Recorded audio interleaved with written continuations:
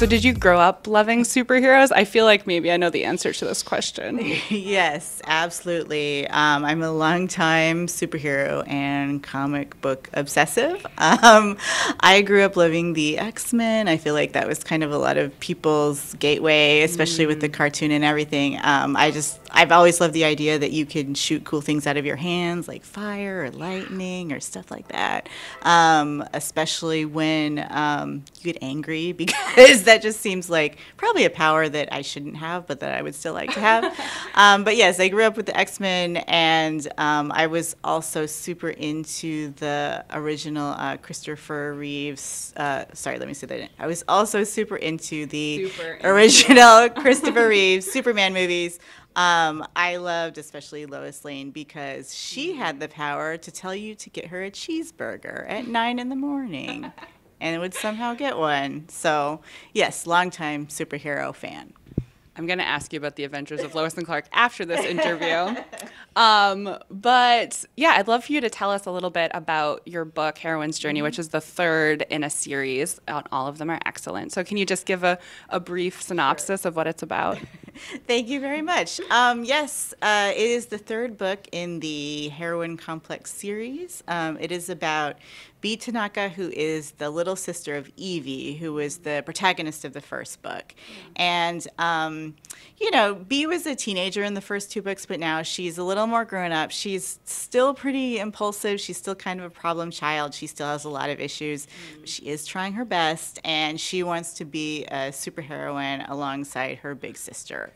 So there's sister feels, there's some romance feels, there's the usual friendship feels, there's a cute dog, there's a porcelain unicorn battle. I usually try to present a list of all the things I think are entertaining that are in the book, but yeah. Yeah, I always have to point out the karaoke scenes that are in the series because there's just so much fun stuff that happens. Yes. So this is, as we said, the third book in the series, and you've chosen to follow a different protagonist for each.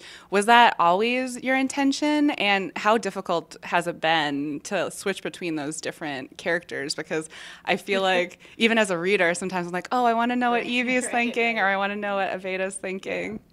I think when I first started writing Heroine Complex, the first book, I was sort of thinking of it as a series where maybe we would follow Evie, who is the first protagonist, who, is very sort of wallflowery and can shoot fire out of her hands. And I thought maybe we'd follow her for a series, and then I don't know. I really love the idea of exploring different protagonists. The series is kind of, a mix of fantasy and romance. Sometimes we call it romantasy, and, coming of age hijinks.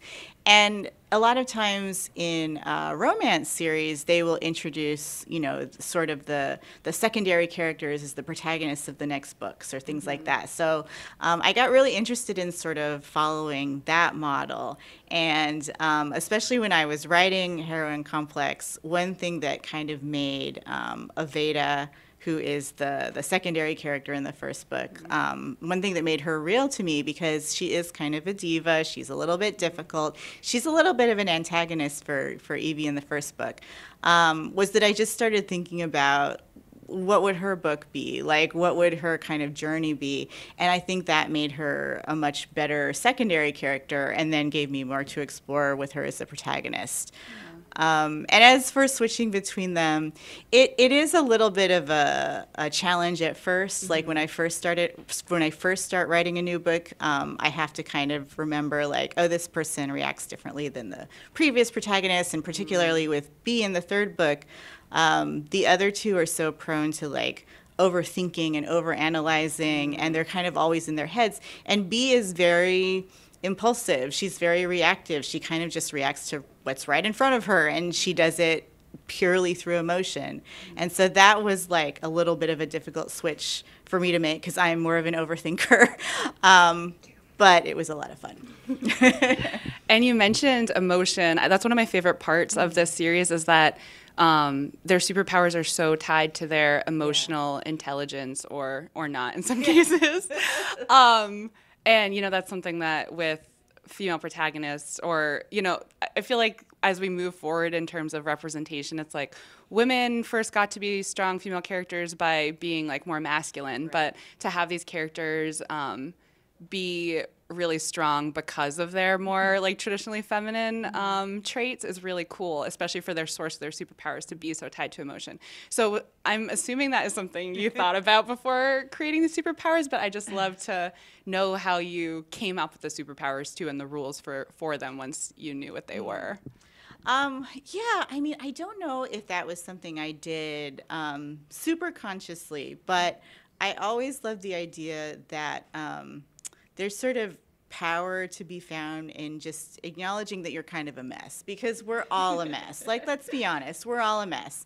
And I think a lot of the time we're trying so hard to like tamp down on that or control it or make it go away.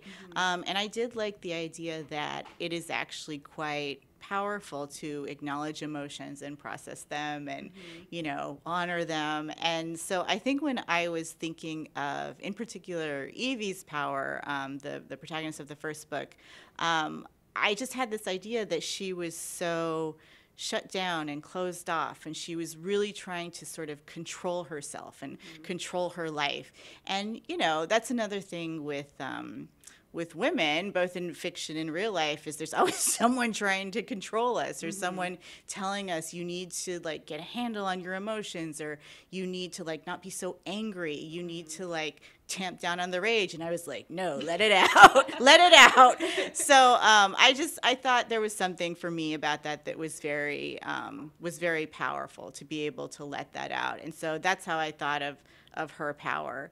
And then with Aveda, who's telekinetic, but not, at least at the beginning, not a very good telekinetic, I thought it would be funny if she had a power that was sort of like not as interesting and not as powerful. And so she makes up for it by being like the baddest ass that she can. Like, she's like, yeah, I have a superpower, but it's really me that's the reason I'm a superhero. Yeah, and that's such I feel like a thing with women too, where they work so hard to make it look like they're not working. They're like, this just comes naturally to me. Yeah. I'm this physically fit and able to like fight off demon cupcakes or whatever. Yeah. So the series is set in a fictional version of San Francisco. When I first started reading it, I hadn't been to San Francisco, and now I have. Oh, nice. I don't know if that has any effect on my reading of it, but I just want to keep returning to this world and this setting. And yeah, I guess, why did you want to set it in San Francisco in the Bay Area? And follow-up question, are you just constantly thinking of clever puns for businesses, for fictional businesses? Because there's so many good ones in your books. Thank you. You know, I set it in San Francisco because these are sort of, in addition to being superhero fantasies and romances and friendship stories, I also thought of them as sort of dealing with that second coming of age a lot of us have when we're in our 20s, when we're in our very early 20s, where it's sort of like, you know, you maybe graduated from college or you finished high school, you're out in the world, you're trying to sort of figure yourself out. And I feel like we all kind of go through this second coming of age. So I went to college in the Bay Area. I went to Mills College, which is a women's college in Oakland. And I felt like that's kind of where I had my second coming of age. That's where I sort of like hopefully figured out who I am and had all those sort of early 20s adventures. And, you know, everything in San Francisco and the Bay Area always seems so exciting. You know, the streets actually sparkle. Like, there's so many fun, interesting locations. There's so much to do. There's always people out. And so I thought it would be fun to set it in San Francisco just because it's such a vibrant city, but also because I felt like having a sort of 20-something coming of age was something that I could really relate to and hopefully write authentically. Yeah. And as for coming up with the business names, I'm actually really bad at puns. So I think that the ones that have been in the book have actually been crowdsourced on Twitter. Like, I think Cake My Day, which is the bakery, I think someone came up with that on Twitter because I asked, like, what would be a fun name for, like, a cute twee bakery? So